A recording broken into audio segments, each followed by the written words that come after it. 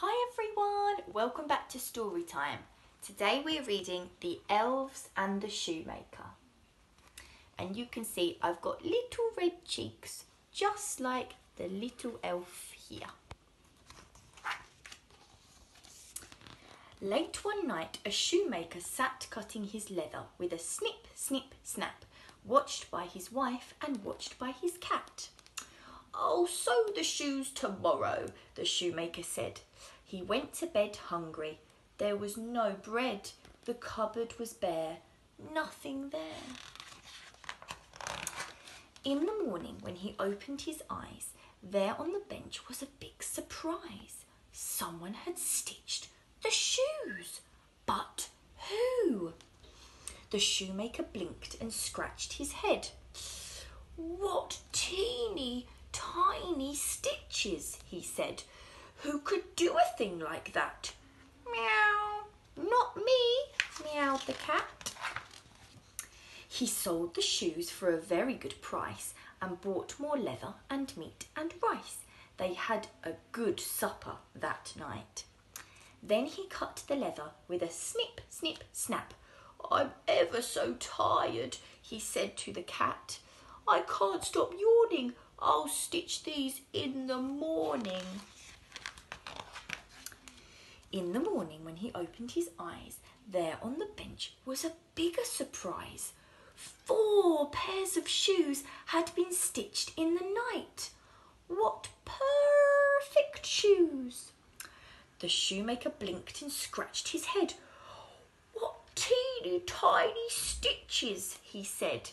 "Who could do a thing like that?" "Meow, not me," meowed the cat. Customers came to the shop in queues when they heard about the beautiful shoes. They tried them on. Soon they were all gone. And now, with all the money he'd made, the shoemaker went to the market and paid for leather in blue and green and red. He cut the leather with a snip, snip, snap, watched by his wife and watched by his cat. His wife said, "Now we'll see what happens to that." Next morning, when they got out of bed, they found shoes in blue and green and red. "Such teeny tiny stitches," the shoemaker said. "I like the green shoes." From far away, when they heard the news, people came to the shop in queues. "What beautiful shoes," they cried. "It's hard to choose." The shoemaker sat and counted his money. He thought, "Isn't it funny? I'm suddenly rich and I haven't even sewn a stitch." The shoemaker's wife said, "We have to find whoever it is who's being so kind. Let's watch in your workshop tonight." So they left a candle burning bright, and there they hid in the dead of night. Midnight chimed. Bing, bing.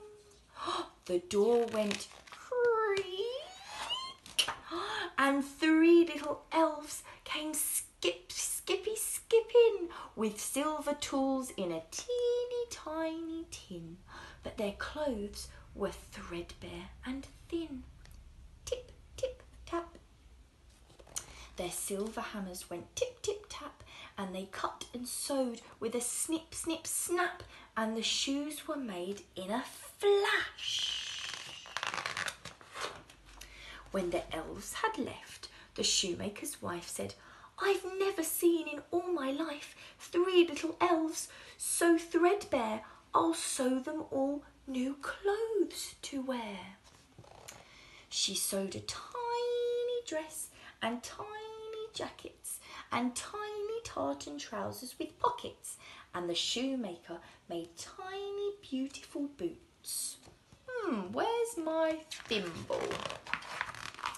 The very next night, they left the clothes there on the bench in 3 neat rows.